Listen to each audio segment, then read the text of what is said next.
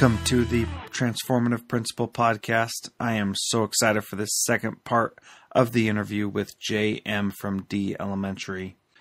First of all, we are going to pick up where we left off, where she talks about implementing procedures and plans that become habits for your students. Then we're going to learn about how she balances her life, and we're going to hear what she has hanging in her office that most principals probably don't have hanging.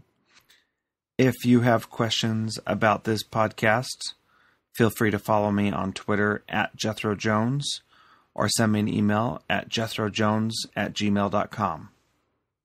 And I would like to thank our sponsor for this episode, Paperless Principal. Please go to paperlessprincipal.com to learn how you can ditch the clutter in your life, streamline your workflow, and be more efficient.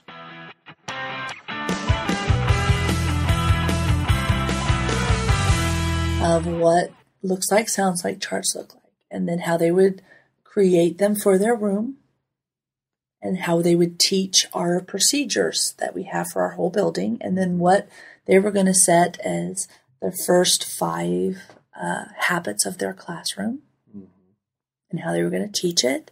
And we had these plans. Then we brought the rest of our support team in and did the same thing. Okay.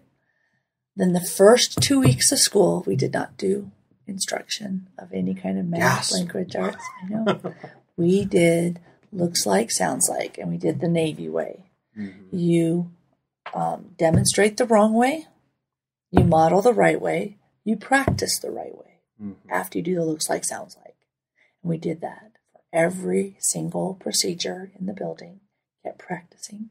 And then we did it for every single habit in the classroom and procedure. And then they started to integrate curriculum.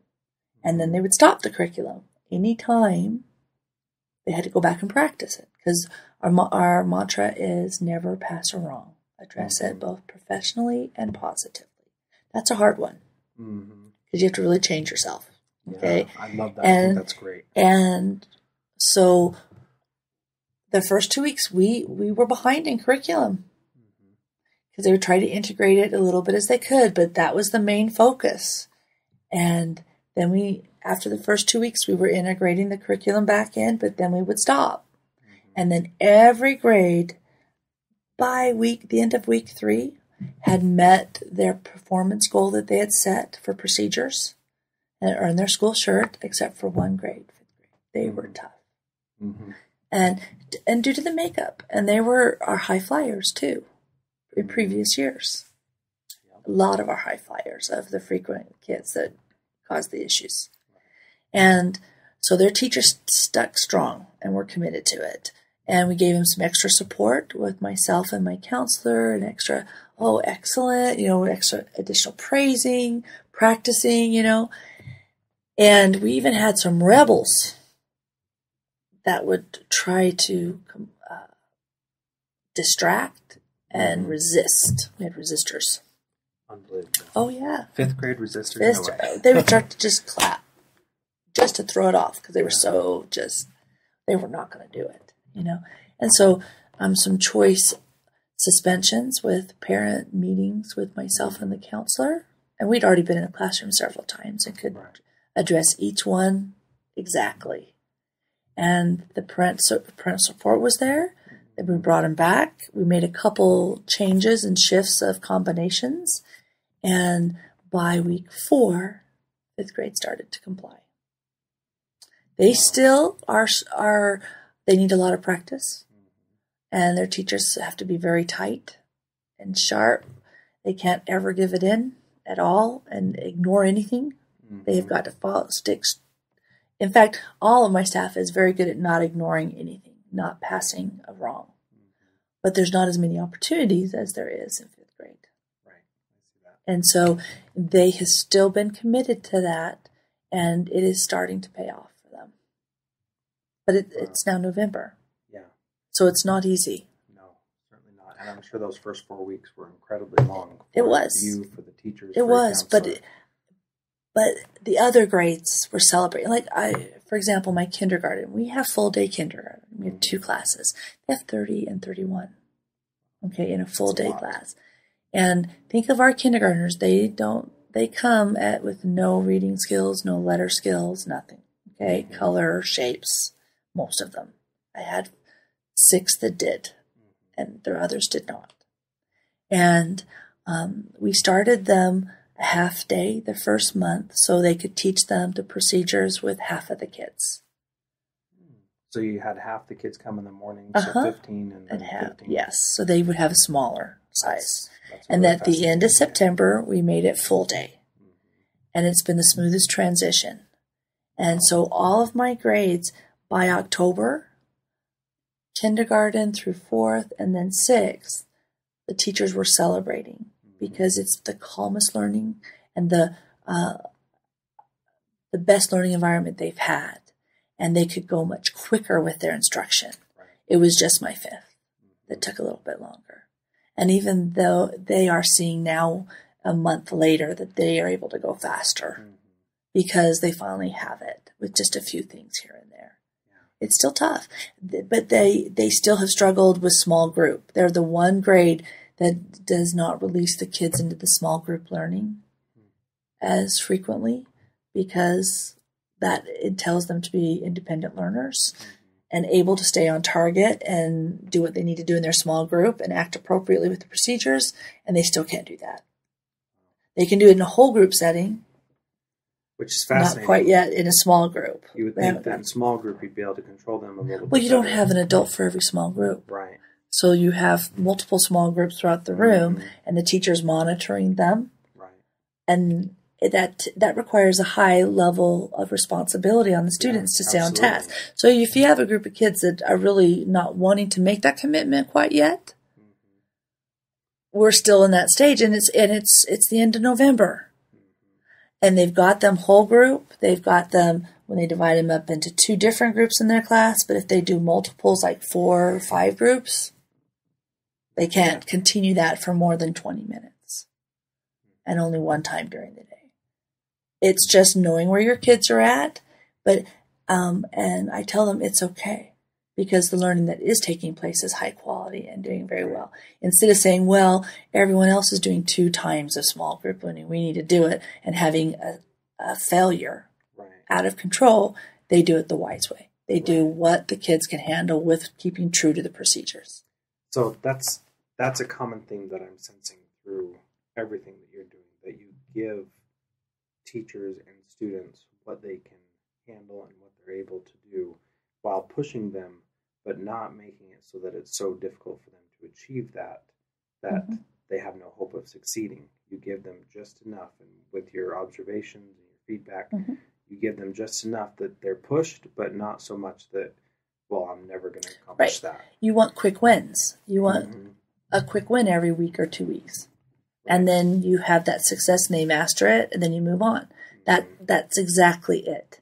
And it's knowing where your data is what is the key skills that leverage the biggest outcome. And that's what you want to select as your skills. I mean, if it's a minute skill that the student's never really going to use, is that what you're going to spend most of your time on? Or are you going to spend time on the skill that they still haven't mastered, and it's a foundational skill, and they've got to get that? So I'm going to put my energy there and get them success there, because if they don't get that skill, nothing else, they won't be able to understand anything else. So that's what my teachers do, and that's why they're able to successfully move significant numbers of kids to proficiency, because that's what they target. And they use their time very purposefully, and they design the activities to get the greatest outcome and leverage. So let's talk a little bit about teacher morale, turnover, how it sounds like there's a lot going on here all the time. And it sounds like you, like I said, you push your teachers. Well, I push them hard. Really hard, right? And how do you keep them motivated? How do you hire the right people? I mean, this is a much longer discussion than we have time for, but give me some insight into how you keep them motivated and how you find the right people to come here when you do have turnover. You know, I've had a lot of people ask. In fact, my superintendent even asked. He said, JM, you push your people really hard. And he said, I am really surprised you don't have the turnover. He goes, and yet I look at other buildings that, have great leaders, and that they're really well liked. He goes, and they're friendly, and he goes, and I think, oh, everything's just wonderful. They have huge turnover. He goes, why do you not have it? And, I don't have the answer other than this is what I've come up with, is my folks know that my ultimate goal is what's best for all of our kids, and I want them as individuals to be a success and as great as they can be. And I will do anything I can to help them to be successful. But I'm going to expect a lot, because whatever our kids need, we have to make it happen. Right. It's kind of like we're going to the moon and make it happen. How are we going to get there, guys? Right. We're going to get there. You make it happen. So we're going to get 100%. Now let's make it happen. What is it that you're going to have to do that you have control over, that you're going to do? What do I need to do to help support you to make that happen? And we're in this together. And I don't have all the answers. They may not have all the answers, but together we'll get into people that we need to find the answers, and we'll make it happen. But I ask nothing of them that I won't be willing to do myself. I give lots of time. I'm sending emails at 2, 3, 4 a.m. in the morning. I'm doing things for them, typing up data so they don't have to do it. Anything I can do to make their job easier, I will. But we got to give it because our kids need it. And I think it goes back to all of the attention and the time with meetings and listening to them and hearing what are some concerns, what do they think is best with instruction. That all comes into play. That, you know what? Yeah, I work my butt off here, they're going to say to themselves, but look at what the difference I make in the kids. Plus, I get a say. Right. And I get the freedom to do what I need to do as long as I get the results and it meets our criteria that we've all agreed to. Mm-hmm. And I do what I need to do as a team. And you establish those expectations from the very beginning. So nobody comes here thinking that those expectations are any different than what you want them to think, right? Right. And they know that I want them to be the greatest. Mm-hmm. And some of them have even said that I work really hard here, but I don't want to be anyplace else because you help me to be better. Right. And I had a person leave because she wanted to teach easier kids. And she even told me, she said, I need an easier place to teach. But she gave me a hug and she said, thank you, you helped me grow a lot. But this just isn't the right place for me. I need it easier. Yeah. I have to work too hard. And that was okay. We're okay with that. If someone feels that they need to leave for that, and that happened 2 years ago, I'm okay with that. But she gave me a hug and she left. And that's a great testament to you setting up that culture and the expectation for your teachers, because they know how hard they have to work. And if they're okay with that, they'll be happy to stay. Mm-hmm. And if they're not, then they can choose to leave and know that you're not going to bag on them behind their back or think poorly of them because they made that choice. Right. And I think that is something that I've heard from teachers that say, well, if I can't do this, then that principal's going to hate me or not like me or whatever. And I don't get that impression from you, and I'm sure your teachers don't either. And I'd like to say that that is true, that we have that trust with each other, and I praise them a lot. And I will be honest with them when there's a concern, or honest when we need to look at something as a growth.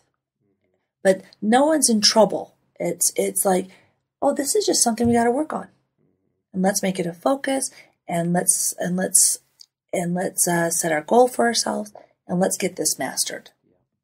And it's a day-to-day ongoing process. It doesn't mean that you don't have bumps in the roads.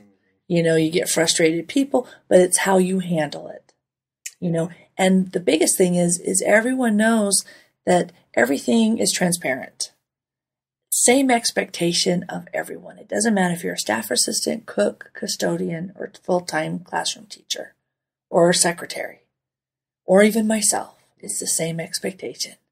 We got to do whatever it takes to provide the best and safest learning environment and get our kids at grade level and higher, so they will go to college. That's our goal.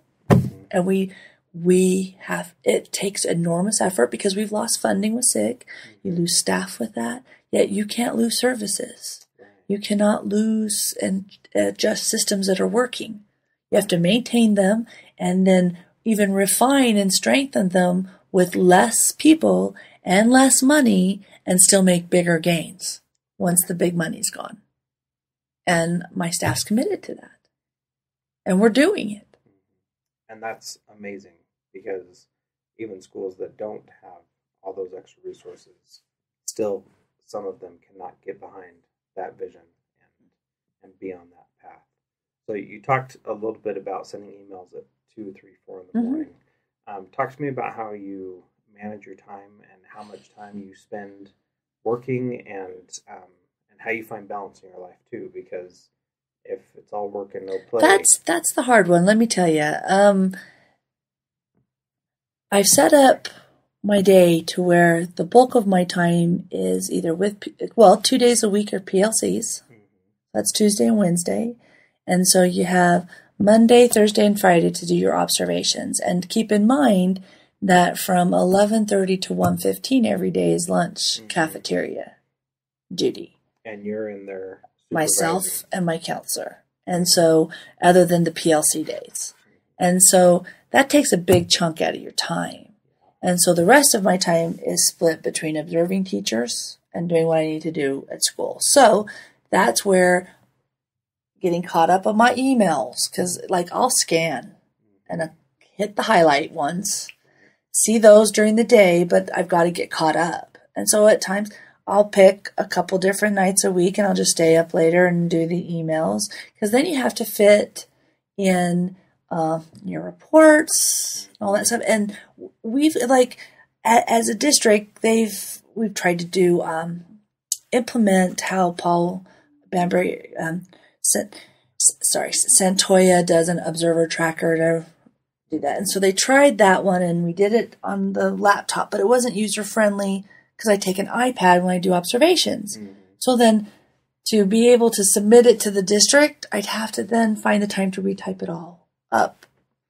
Right. So it's doubling, And so just a week ago, the tech, they kind of got it worked out, and he downloaded it onto my iPad and it syncs to my laptop. But now I have to just transfer everything over to the iPad. That's what I'll do over Thanksgiving. So then I'm up to date. So then I can go in the classroom, send my observation running record to the teacher, and make the little notes. And it's done. But there's been a lot of doubling to meet the needs of the district and certain things. And that's time consuming. And I'm still trying to catch up from that. And you just have to decide what's more important. Being with the teachers, like this week, I was out ill for a day and a half. Well, that really screws up your week. Because if I'm out an hour and a half and I had 2 days of PLCs, that does not leave you more than a day and a half, and then we had a big Thanksgiving feast that we do full turkeys for my 5th and 6th grade in a sit-down family style. So then I'm down to 1 day of observations, and I have to get the newsletter out with all the academic awards typed up, and I do that. So did I do a lot of observations then this week? No. But every single one of my teachers, though, were okay with it. Because when it came time for their feedback session, I said, guys, we'll do that when we come back from the break and I'll get caught up. But it was okay because I've already been in their classroom so much and hadn't missed any of the meetings. And I just did their deep data dives a week and a half ago. So we're okay. Do you see how you can have that moment where if you get sick, you can still make it up? But if you weren't in the classrooms, just think of your impact in a building if you weren't there for a day and a half. But for me, it wasn't that big of an impact because the teachers and the systems are already in place. It's okay. They're still running. And then they'll give me a little forgiveness if I'm not in their classroom when I get back on that other day. Because the trust lands report is due and the big feast. But you can't do that all the time. So when I get back after Thanksgiving break, because we have a week off, because we have trainings and then a week, December 2nd on that Monday, I'll be observing. That'll be my day. Because I have to show that commitment, you know. And that's one of the reasons why my teachers work hard for me. Right. Because I'll work hard for them. Yes. It's a partnership. Yep. And that's something that And then that's what we're trying to get our students to be in that partnership. Exactly. We're going to work hard for you, and you better work hard for yourself. Right. When every leader shows those that are working for that leader that they're willing to put in the time and effort to do what needs to be done, those who are following the leader are more willing to do that because they see, well, this person's job is way more difficult than mine. So if they can do it, I can commit to that. Well, and the key is we don't compare who's harder. What's key is that we put the effort in, but you got to put the effort in the right areas. You know, you have to make sure that it's the right thing that you're putting all that time into that matters and that has the biggest leverage. Because there's a lot of schools across the whole country where everybody's working really hard. Right. But you're just working hard on the wrong things. You got to work hard on the right things that have the biggest impact and biggest leverage. That's the data instruction. That's the observation feedback. And I throw PLCs in there. And then it's the student culture and procedures. And boy, does it take work. It's like my counselor and I, there were days, and there still are days, if you've got a couple different classes of a teacher that you can notice a little hard, you know, because they struggle a little bit in that area. We go and we give them time, and we go and practice with them, and that takes time out, you know, but that's time well spent. And it gets them back on target, and they feel supported, not in trouble, not, oh, people can. We come in as a team and say, how can we help you? Oh, if you could help with this and this, oh, we'll be there. What time today? You know, it's not rescuing them. It's partnering with them to help. They say, hey, can you model this for me? Can you help me with this? Let me see it, or watch me while I do this. Give me feedback. You know, and that's how we help them. And it's an ongoing, constant. That's great. And then balancing myself. Then the rest of my time are my kids. I go to, my daughter is a junior in high school, a great athlete. And she's a 3 sports student, so I do sports, a lot of sports. And then with my son and my husband, we try to do things. I give them all the time. So then that does mean when you get your other stuff done, I just prioritize what has to be done. I'll stay up late, get up early to do the things that have to be done. And if it doesn't have to be done, it gets put off another day or two. And then some things they never even asked for. So it never really was a priority.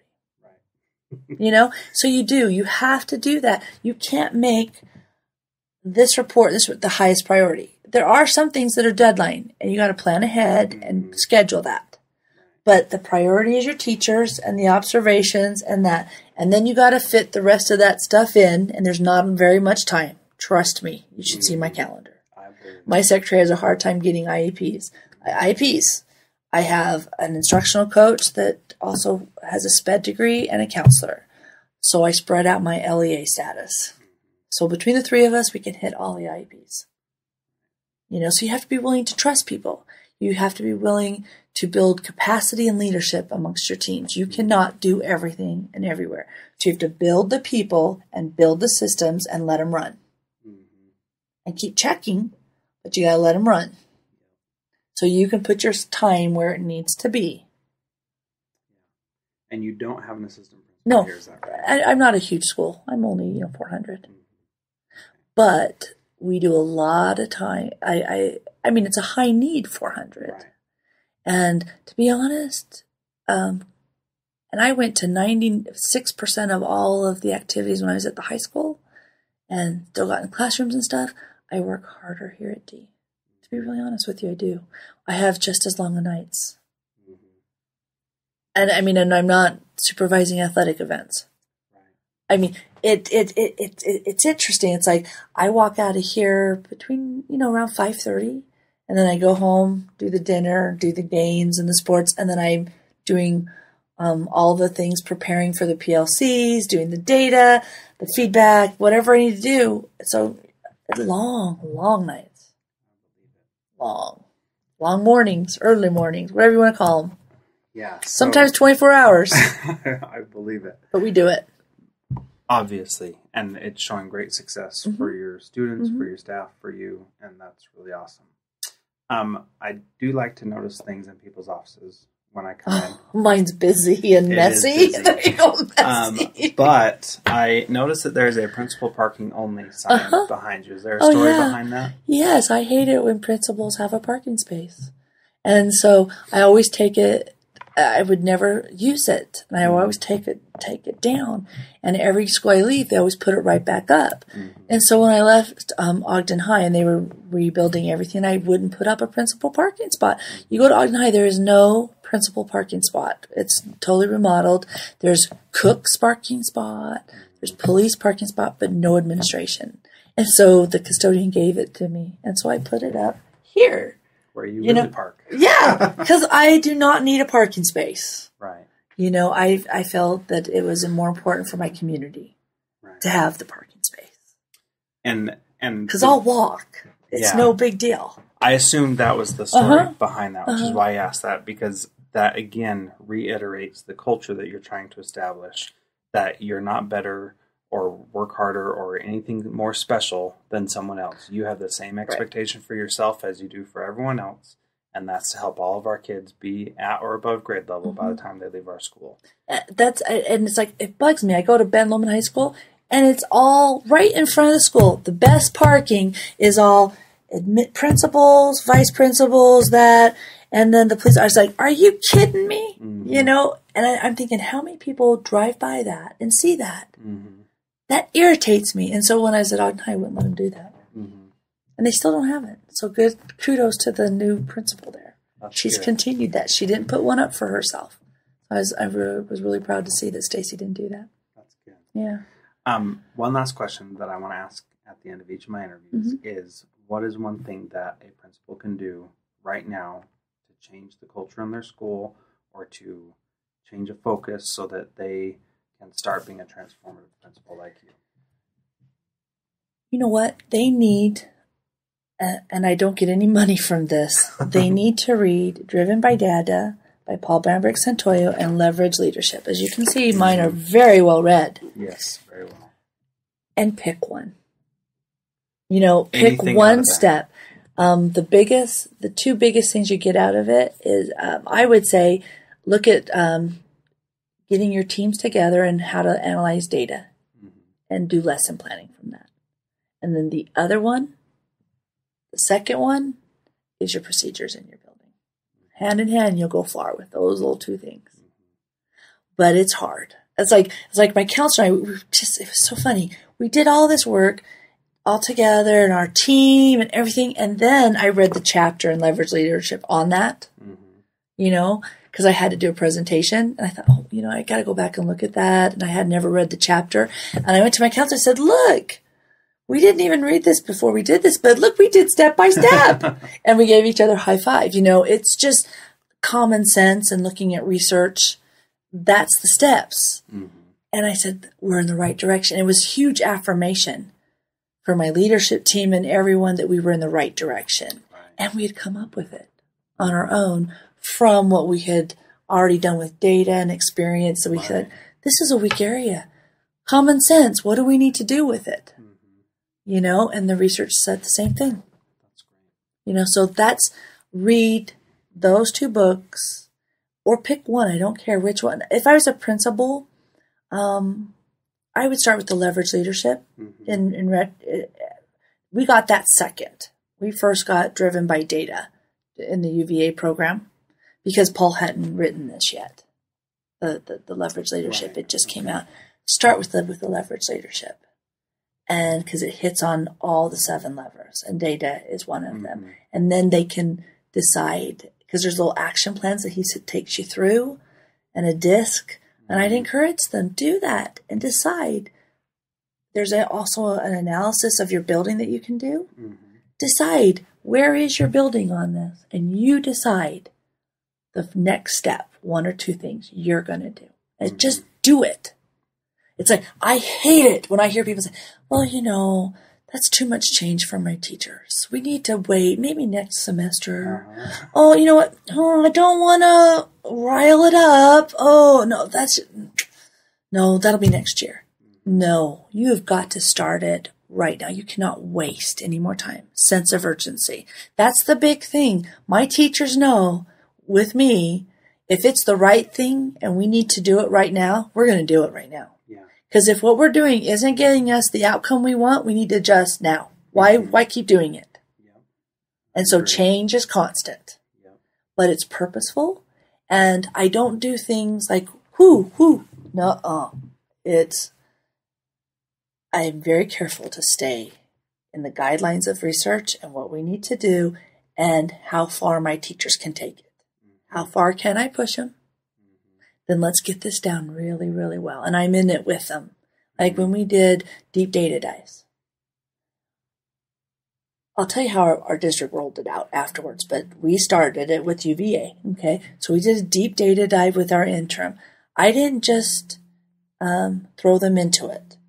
Prior to that, I set aside 3 PLCs, 3 weeks of PLCs, where I took them through the process and the template. We did it together, even before they had the data. We worked them through it. What would this look like? What would this sound like? Do you know how to fill this out? Let's practice this. Then they did their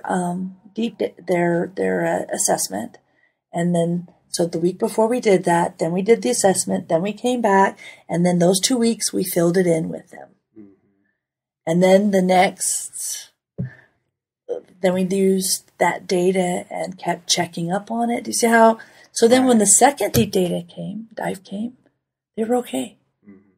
They were able to do it. And even now to this day, this is our second year doing it, the PLC before the deep data dive, I recommend that they use that time to put their individual data in because I respect their time. Why expect them to do it after school if I've got them for an hour and a half? What's better use of time than to put their data in so they're ready for their deep data dive discussion the next, in 2 days? I honored their time. They used school time to do it during their hour and a half PLC. And while they're doing it, we're having great conversation about why. Oh my goodness, I'm asking myself these questions. Why? And we're here and I'm helping them guide them through that. But I did not just throw them out on their own. So if you choose what to do, you have got to be the instructional leader for your people.